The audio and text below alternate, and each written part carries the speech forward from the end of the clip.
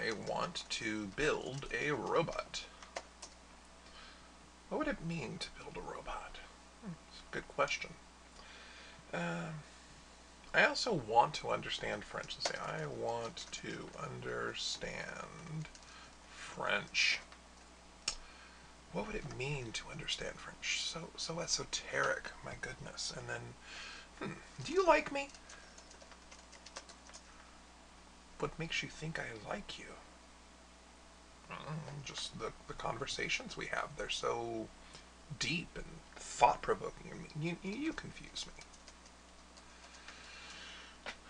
What makes you think that I confuse you?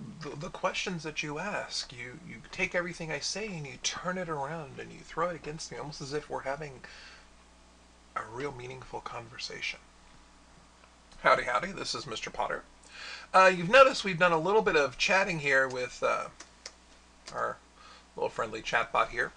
A couple of things that have changed here is we've actually made it where if I tell it that I want to do something, it asks this question: what does it mean to do what I'm saying I want to do? And similarly, anytime I have this you followed by this me, it's saying, what makes you think that I, whatever, you. So we've actually adapted this Magpie. You see we're on Magpie 4. We've adapted this Magpie class to deal with these interactions that allow us to interact, asking these leading questions that actually pertain somewhat to what we're talking about. So remember in our last video we talked about this find keyword method. And the whole idea behind this find keyword method is that given a statement, we can find out where a particular instance of mother or father or sister or brother or no, we can find the instance of these variables, where they show up. And if they show up, with a space in front of and a space behind, then we know that that's a succinct idea and that we can reply to that succinct idea. So we're doing something similar with this as well. Notice I still have the if statement.length is equal to 0. We want them to say something to us. If there's the word no anywhere in there, then we have the why so negative. If it's talking about our mother or our father, sister, brother, then we want to know more about your family. But then I also see this down here. If find keyword for our statement, if it finds I want to, starting at position 0, if it finds that somewhere, then we've got this method called transform I want to statement, which gives our statement, would give us a reply that has something to do with it. So notice here where I've got this I want to build a robot. This build a robot somehow gets passed on, and I build the sentence, what would it mean to build a robot? Or if I say I want to understand French, then it says, what would it mean to understand French? So I want to take a look at this method, see exactly what's going on here. So in this transform I want to statement, here's the transform I want to statement. What it does is it takes the I want to blank and transforms it to what would it mean to blank. So in other words, we have to find where I want to is in the statement. So we're doing our traditional statement.trim, just kind of cutting off the spaces in the front, the white space at the end. And then one other thing that we're doing is if we have punctuation at the end, we've got the statement.substring, statement.length is -1. If the last char dot equals period, in other words, if we typed a period at the end of our statement, we're basically going to trim it off. Now, of course, it would be nice if I did something like or last char dot equals question mark, or last char dot equals exclamation point. That would be nice because then, however we reply, we'll just kind of peel off that last piece of punctuation. And what it's going to do is it's going to find the position of the keyword I want to. And this is going to tell us immediately where I want to starts. So I want to find the rest of the statement, everything after the I want to. And so we're using the substring method to do so. Notice that we're starting at PSN plus 9, and we're starting at PSN plus 9 because this string, 1, 2, 3, 4, 5, 6, 7, 8, 9, is 9 characters long. And so what we're doing is we're starting immediately after the O in 2. And we're calling on trim again because there's probably a space between I want to and whatever we want to continue. So this trim gets rid of that space, so we can force our own space there and say, what would it mean to the rest of the statement? And then we add our question mark on. Notice that because we took care of the punctuation that was at the end of our statement, the only punctuation we'll have at our statement is this question mark. So if I run this, let me go ahead and run this again. So I can say, I want to eat some pizza. What would it mean to eat some pizza? I want to visit the mall. What would it mean to visit the mall? I want to explore the Australian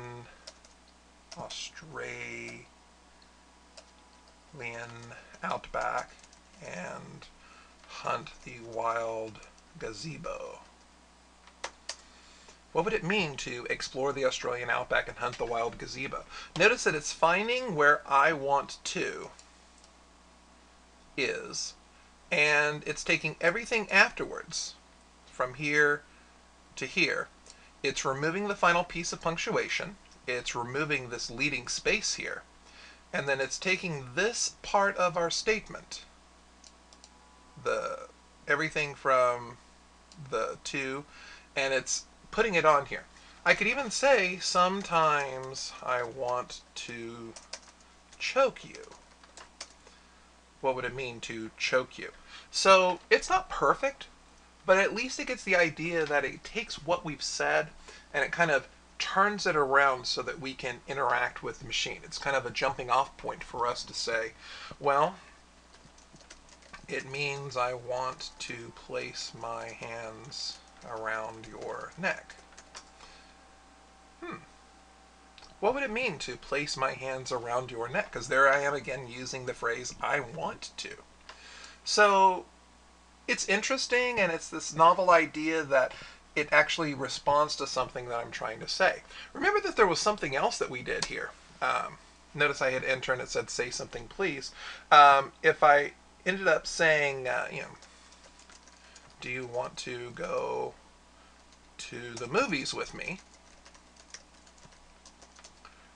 And it says, what makes you think that I want to go to the movies with you? It takes this to go to the movies with, which was between the you and me up here, and builds this phrase.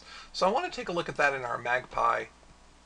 We've got this transform you me statement method that does this you something me, and transforms it into the statement, what makes you think that I blank you?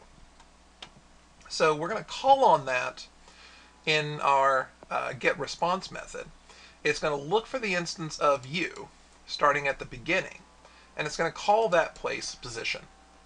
And then if position is greater than or equal to 0, and we're looking for where me shows up, and me has to show up anywhere beyond PSN.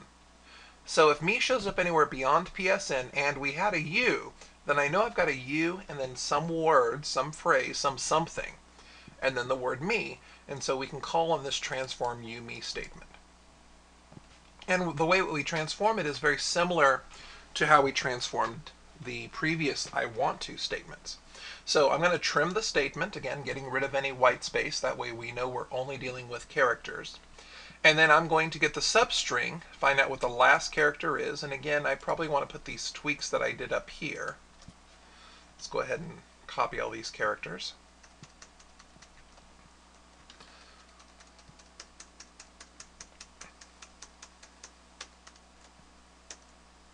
So I've got if last char as a period, or last char as a question mark, or last char as an exclamation point, then we want to substring, we want to peel that one off. So we go from 0 to the statement.length -1. I want to find the position of you, I want to find the position of me, and I want everything in between. So I'm using the substring method again, starting at position of you plus 3, and that's because the word YOU is 3 letters long, and ending at position of me. Now, of course, that's going to include the space after the you and the space before me, so we're going to call on trim again. And then we've got the return, what makes you think I, rest of statement, you. Notice that we've trimmed the spaces off and then we end up putting them back. And so it's just a matter of us making sure that the word's phrased exactly the way we want it. So what I want to do in this video is I want to add one more of these types of statements. What I want to do is I want to add the response. Let's go ahead and do, if this is true, then do this.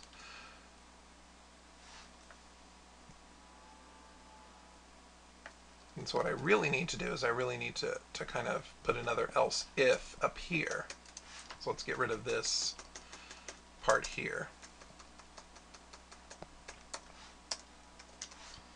So I'm going to say if find keyword for statement, and I want to do I hate starting at the beginning. But if that is greater than or equal to 0, then we're going to do the following code. This says that we need to do some type of transformation here. So we're going to transform I hate something to what's so bad about something. So that's what we're going to do here. We're going to follow the same idea like we did for the I want to, because the I want to had anything that was following the I want to and called on this. So I'm going to call on this response gets transform I hate statement given our statement. So we're actually going to be modeling our output from the transformation of the I want to statement. So I'm going to go down here and kind of model this statement. So private string transform I hate statement with a string statement. And again, the first thing we want to do is to get rid of white space and ending punctuation. So we're going to have the statement get statement.trim. Again, that gets rid of the white space, and then I want to find out the last character, so string last char gets statement.substring. And I want to do this from statement.length -1, just get the last element of the thing. And if, and of course this is basically what we had up here, if the last char was a period or a question mark or an exclamation point. So if that's true, then we want to say that statement gets statement dot substring starting at 0 and ending at statement dot length -1, basically stopping one short from the end. And then I want to say int psn is going to be equal to find keyword for the statement. I want to find where I hate is starting at position 0. And I want to find everything after that. So notice that I hate is 1, 2, 3, 4, 5, 6 positions away from the beginning. So our string rest of statement is going to be equal to statement dot substring starting at psn plus 6 dot trim. So that takes care of any leading spaces and ending spaces after the I hate. And I want to return, what did I say I wanted to return? What's so bad about something. So I want to return what's so bad about plus the rest of statement plus space question mark. So I need to have a space here after this about because I just trimmed any leading spaces we might have. So let's go ahead and compile this, make sure it works correctly. That compiles well. So we'll go ahead and run this. So if I do this, so hello, let's talk. I don't feel like talking. I hate talking. What's so bad about talking? I hate sharing my feelings. What's so bad about sharing my feelings? Probably should do something here to change these pronouns. That might be something that we could do in a later method, just anytime that this rest of statement that we're dealing with, the mine should be transformed to yours and the yours should be transformed to mine or me. That's pretty difficult stuff to do. I hate sharing my feelings because I hate feeling vulnerable. What's so bad about feeling vulnerable? Nothing, I guess. I do. I like talking to you. It would be really good if we added something here whenever I said I like, that it would reply to me about what it is that I like. I think I'll leave that as an exercise for y'all. So once again, this is Mr. Potter. Thank you for watching. Have a great day.